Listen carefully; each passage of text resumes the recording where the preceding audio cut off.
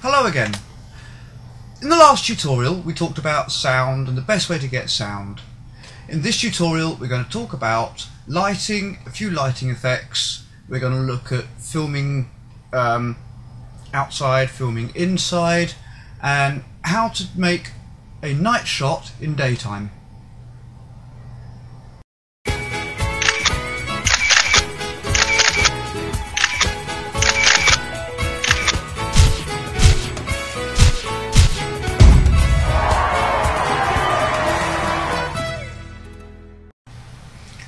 In this tutorial I've got a special guest. This is Danny from Divine Photographic. So hello Danny. Hiya. And he's also, as a photographer, he's also worked as a lighting director, and he has an immense knowledge of lights. First of all we're going to talk about lights for a shoestring budget film, and then go up to something that won't break the bank, but they are readily available. So you've got no money, or very little money, to make your film. Go down to somewhere like Poundland, 99p store, and you can get some nice, cheap lampshades. Spray the inside silver, put a bulb in it, Bob's your uncle, you've got a nice, usable, directional light. Another type of light are these. They're photo floodlights. They take the screw bulb and they take daylight bulbs, as well as ordinary common or garden household bulbs. These you can pick up anywhere from about £10 upwards. They give a nice directional flow, and they're great for fill-in lights or a backlight when you're doing green screen. Hiya. Now another valuable piece of kit, but it's a piece of kit that is mostly forgotten about, is a good old outdoor flood lamp. Now these are absolutely relatively cheap.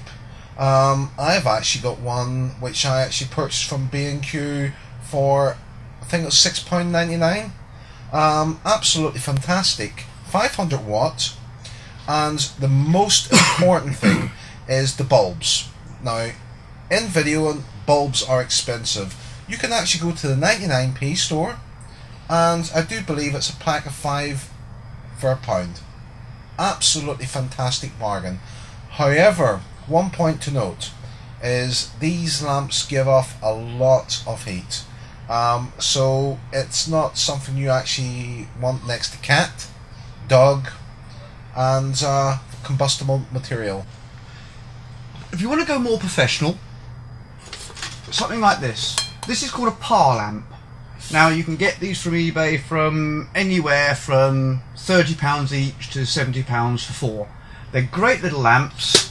They're usually about 300 watts, but they give a lovely spread. In fact, I'm using one of those, which you can't actually off camera, but it's just there, giving us a nice reflection and bounce onto us as a nice fill-in.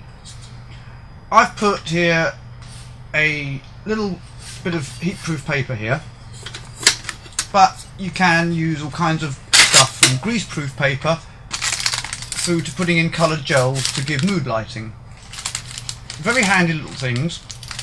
I would say though, they do burn hot, so don't leave anything combustible or flammable near them, and when you finish using them, leave them at least 20 minutes to cool down before you move them, otherwise you'll blow the bulbs. And even though the bulbs aren't too bad, they're about between £6 to £10. If you're continuously blowing them, it gets expensive. Okay, the last one we're going to show you is again another light that I'm using here. Now this is a light with a softbox.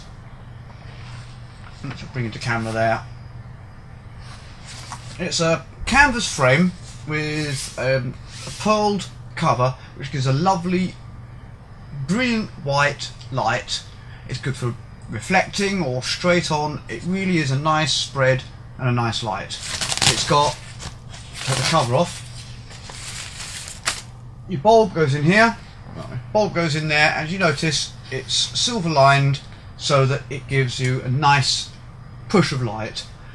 These, you can pick these up anything from £60 upwards. The particular set I've got, they were £70 for the whole, for 2 soft boxes, 2 lamps and 2 stands, I think about 70 quid from eBay.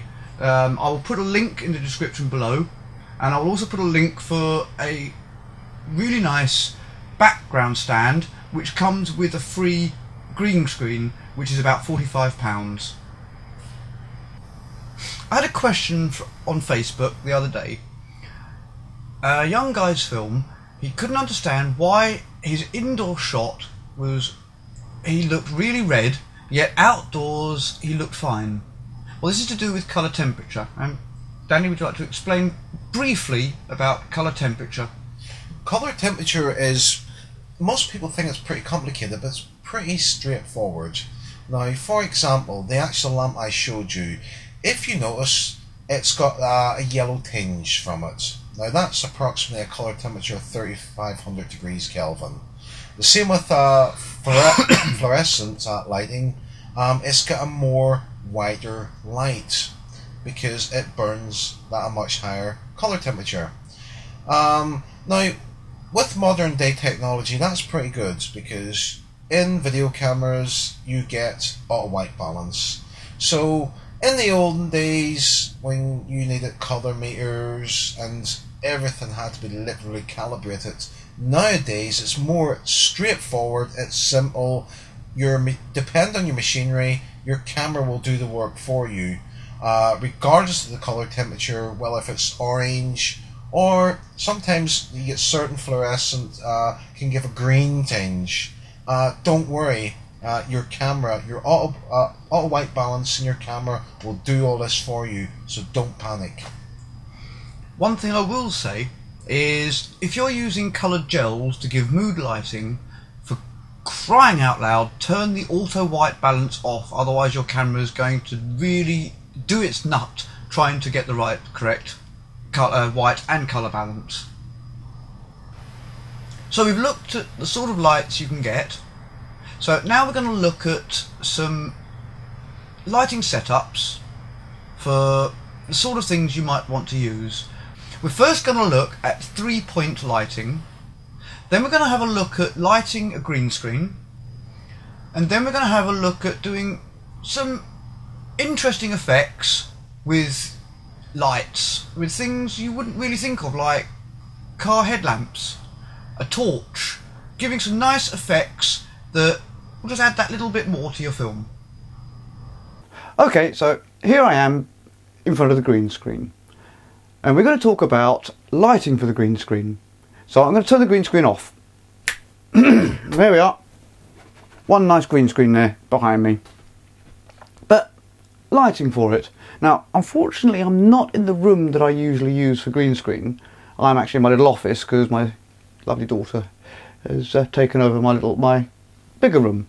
So there is a bit cramped in here, but Danny here, who has got another video camera in his hand, is going to show you what I'm using. First of all, I've got two softboxes. The one over here, there, Danny, if you can move around there, which is illuminating the background here and illuminating me. Then I've got the one just there, which is sort of bouncing off the wall, illuminating this side of my face and illuminating this side of the green screen. Last light I've got, which is basically 3-point lighting, is this little one here. It's a little halogen with little flaps, so I can adjust. It's hot. So I can adjust the light. Nice thing about that is, why have I got it pointed behind me? Well, you see often that when people do green screen, they've got this little green halo around them. Well, that backlight gets rid of that. It helps key the image into whatever background you're putting on there. So if I'm in a studio or a bigger room, I would use more. I would use the two softboxes to give a nice light for my talent. They'd be standing further away from the green screen at the moment. This is what, arm's length. Then I would use 2 or 4, depending on the size of the green screen. I'm using the par lamps, which I showed you earlier, just giving it a nice even spread of light.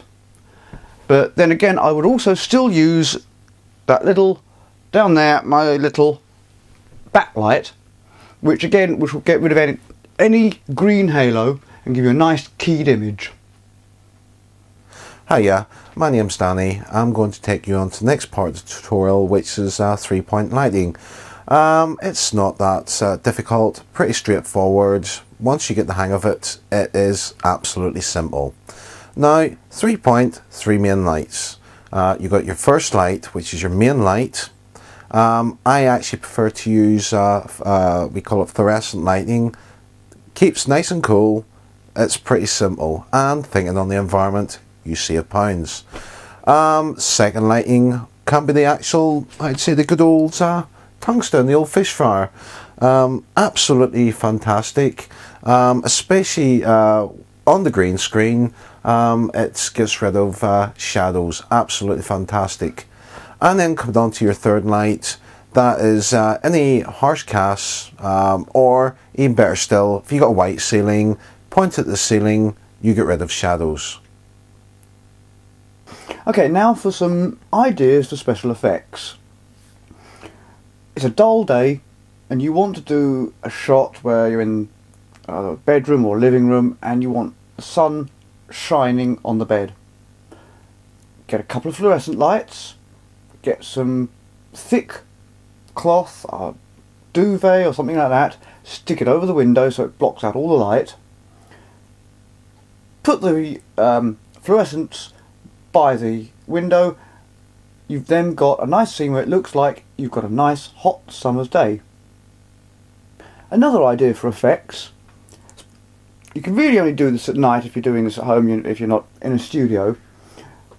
A nice light like ones we've got here behind you, walking forwards. So your whole talent is he's in shadow, but you see the shadow, the silhouette walking forwards. You can also do this effect at night with a car. Camera in front of the car, headlights on, and have your talent walk from the front of the car towards the camera. Gives a really nice, intense effect. Okay. You can also do an effect with a torch. You've all done it as children. Hold the torch there and gone, "Argh." Well, have your talent lying down, that's in the bed, torchlight on their eyes, they hear a noise, open their eyes. It gives that bit of a thriller effect to your movie. Well, the actual torch itself, that's a classic, because that's commonly known as paint with light.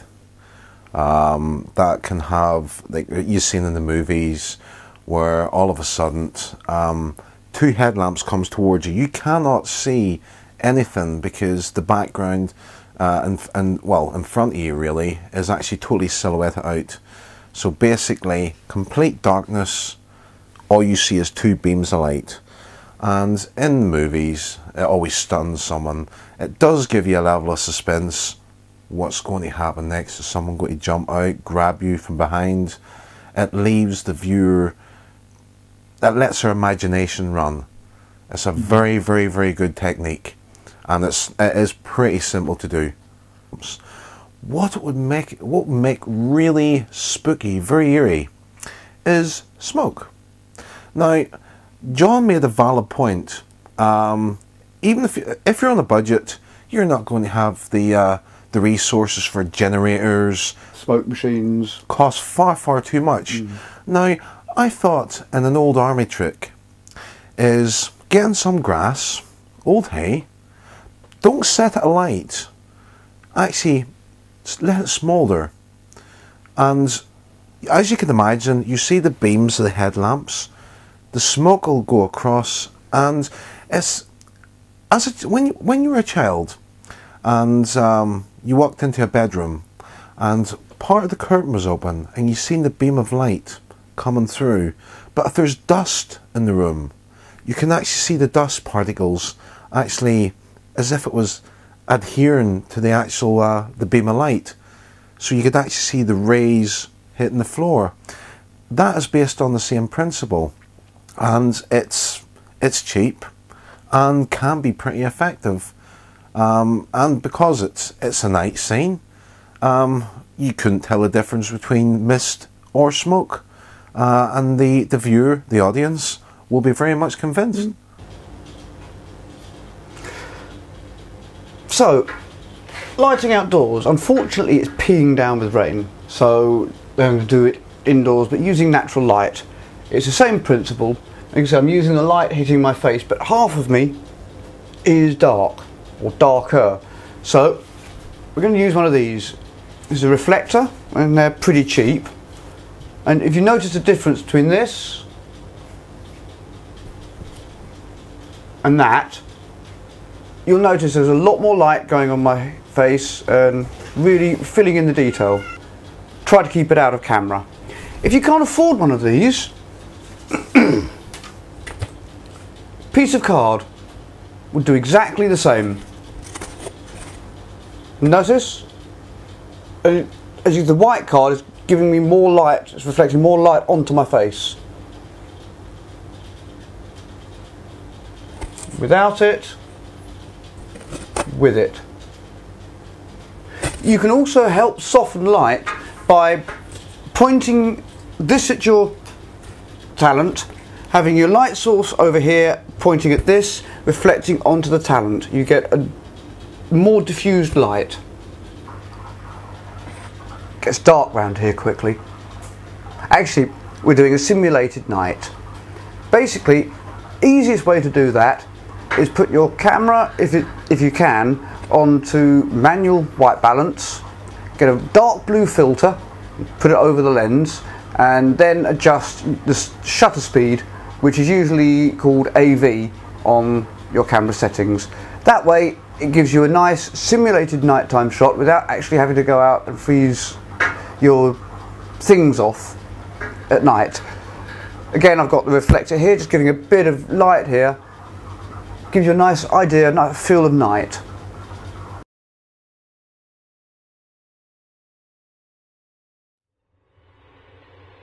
I'm a hunter. I'm hunting you. You can't run. You can't hide. I will get you.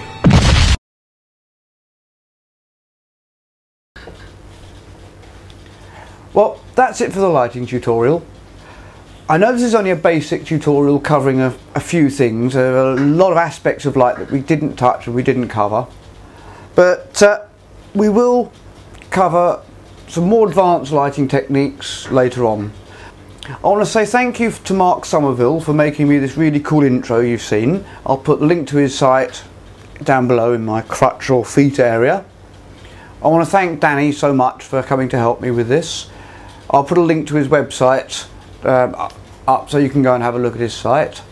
I won't be doing a tutorial for a couple of weeks because my dad is really ill and I've got to help look after him. But I will be back with more tutorials soon. Thanks for watching.